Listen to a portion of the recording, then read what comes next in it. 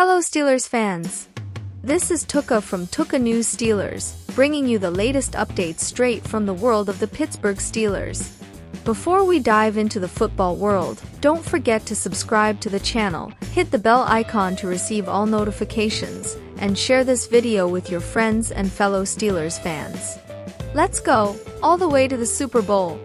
Today, we're going to delve into Coach Mike Tomlin's recent statements about the Steelers' needs post-free agency. Mike Tomlin, always strategic, shared valuable insights into what we can expect from the team for the 2024 season. Let's dive in. The Pittsburgh Steelers head coach, Mike Tomlin, clarified the team's priorities after an intense period of free agency. During an interview on Monday, Tomlin communicated to reporters that, due to the addition of several players to the roster this offseason, they don't plan to focus on any specific area before the start of the regular season in September. I'm excited about the draft solely because of the quality work we've been able to accomplish in free agency as a means to develop our football team for 2024, Tomlin said, according to the Steelers' official website. We've been very active in free agency, and that leaves you feeling very comfortable as we prepare for draft weekend. You know we've addressed many needs, and you don't feel thirsty in any specific area, and I think that's a good feeling come draft weekend. During the offseason, the Steelers added quarterback Russell Wilson, linebacker Patrick Queen, running back Cordarrelle Patterson, wide receiver Van Jefferson, and safety Deshaun Elliott in free agency. They also traded for quarterback Justin Fields and cornerback Dante Jackson, giving them 4 picks in the first 3 rounds of the draft. Mike Tomlin has high expectations for the Steelers' wide receivers. Tomlin also spoke about the wide receiver core the team will have for the 2024 season. "I'm comfortable with the trajectory of that room," Tomlin said. "There's a lot of talent available to us, and a lot of those guys participate. If you look at the Rams kid, Puka Nacua, it was really meaningful this year, and to think maybe he was a 5th-round pick. That's what's going on at that position. So, that leaves all of us comfortable, not just us, but us as a collective, the National Football League. And we're certainly very comfortable with the trajectory of George Pickens in terms of what he'll be able to provide us as a player, not only in terms of play but also what he's experienced within the room and within this organization." After a 2023 season where they finished with a record of 10 wins and 7 losses, the Steelers were eliminated in the wild card round of the playoffs. Since Mike Tomlin took over as head coach in 2007, the team has never experienced a winless season. However, despite this consistency, the Steelers haven't reached the Super Bowl since 2010 when they were defeated by the Green Bay Packers.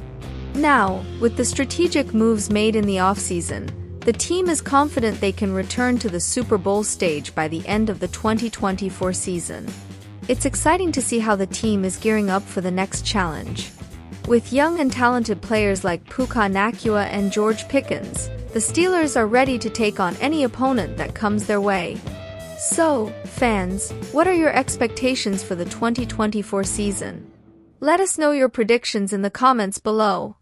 And now let's delve into the commercial history behind the Steelers' first-round draft picks. Omar Khan, the general manager, made waves in the sports world by orchestrating a strategic draft in 2023, propelling the team to what was considered an outstanding class. And now, with the 2024 NFL draft around the corner, questions arise. Will Khan make another bold move? Let's find out. Debuting as the general manager of the Pittsburgh Steelers, Omar Khan surprised everyone by leading the 2023 draft with a series of trades that gave a powerful boost to the team. This maneuver was applauded as a masterstroke, contributing to the success of one of the best draft classes ever seen. These trades included a first-round swap, with the Steelers moving up 3 spots to leapfrog the New York Jets and land Broderick Jones. With Pittsburgh holding the 20th overall pick in the 2024 NFL Draft this Thursday, will Khan make a move again? He's left the door open, but Khan mentioned he'd struggle to trade away a good player staring at him on draft day. "In my opinion, you never give up on a good player. But, obviously, if there's a scenario where it makes sense for both sides, it's something we'll look into," Khan said. "We'll listen." This approach is understandable. Kahn may be a newcomer as a general manager, but his 2 decades of experience as Kevin Colbert's right-hand man in Pittsburgh speak for themselves. Additionally, the Steelers have a consistent track record of positive first-round trades, which boosts confidence in his leadership. Here's the complete breakdown of every time Kahn or Colbert made a trade involving the Steelers' first-round pick, the players they could have chosen, and how it worked out for both sides. 2001 original pick. Number 16 traded. Dropped to number 19 with New York Jets selected player. NT Casey Hampton player picked at original slot. WR Santana Moss also acquired in the trade. 2001, 4th road number 111, OT Matthias Enquenti. 2001, 6th road number 181, DL Rodney Bailey, players chosen in between. OG Steve Hutchinson, Seattle, OT Jeff Backus, Detroit. Evaluation. Moss was a very talented player, but the Steelers filled a major need with a player who became a franchise icon. It's hard to imagine the Steelers winning the Super Bowl in the 2000s without Casey Hampton. 2003 original pick. Number 27 traded. Up to number 16 with Kansas City selected player. SS Troy Polamalu player picked at original slot. RB Larry Johnson also forfeited in the trade. 2003, 3rd road no 6th road no. Players chosen in between. WR Bryant Johnson, Arizona, LB Calvin Pace, Arizona, QB Kyle Bowler, Baltimore, OT George Foster, Denver, C. Jeff Fain, Cleveland, QB Rex Grossman, Chicago, RB Willis McGahee, Buffalo, T. Dallas Clark, Indianapolis, William Joseph, New York Giants, Kwame Jerry's, San Francisco. Evaluation. With all due respect to Clark and McGahee, look at the pile of garbage the Steelers bypassed to take the best player in the entire draft at 16th overall. This trade might be among the most underrated moves of all time. The Steelers won 2 Super Bowls with Polamalu, and now he's in the Hall of Fame. Johnson was a good defender for Kansas City, but they did nothing with the other 2 picks to justify the drop. 2006 original pick. Number 32 traded. Down to number 25 with New York Giants selected player. WR Santonio Holmes player picked at original slot.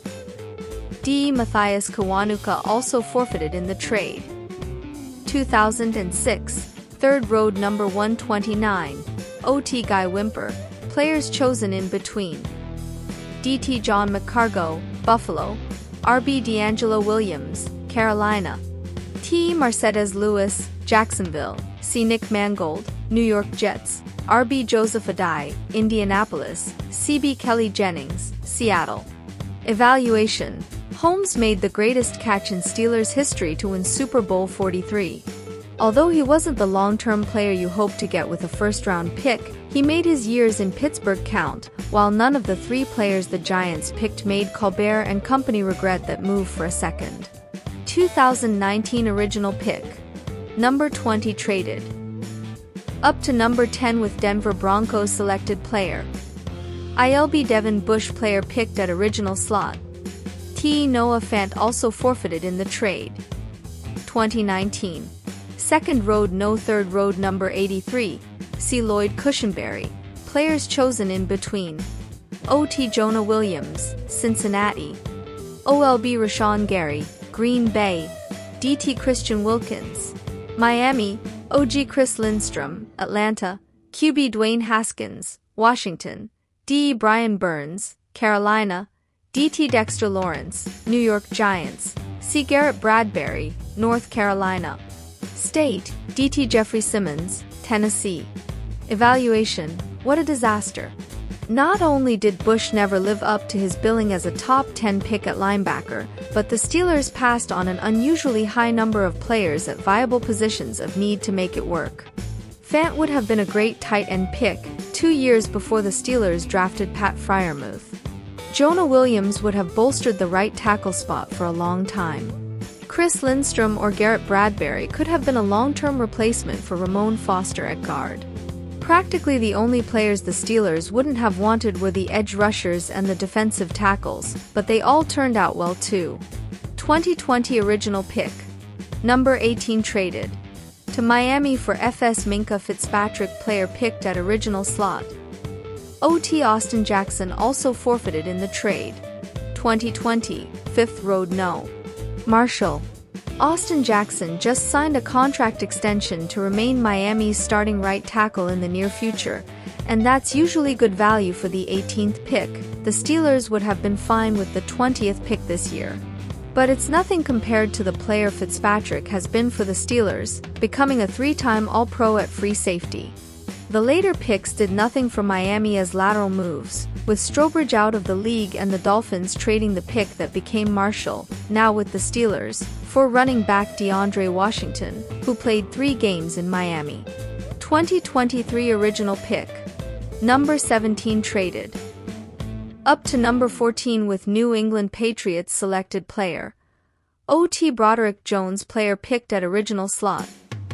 CB Christian Gonzalez also forfeited in the trade. 2023 fourth road no. Players chosen in between. D. Will McDonald 4, New York Jets, CB Emmanuel Forbes, Washington. It's too early to say how Jones will fare as a pro, but Khan's decision to leapfrog the Jets to ensure they got the last tackle in the first round of the class is something we haven't stopped talking about since it happened. These maneuvers not only showcase the management team's shrewdness but also how each pick affects the team's future. It's a combination of strategy and luck that shapes a team's destiny. And now, I want to hear from you, fans. What was your favorite Steelers trade involving first-round picks? Share with us in the comments below. And thus, we conclude another thrilling episode of Tuka News Steelers. If you enjoyed this video, don't forget to share it with your friends and family. Stay tuned for more exciting updates on the Pittsburgh Steelers. Until next time.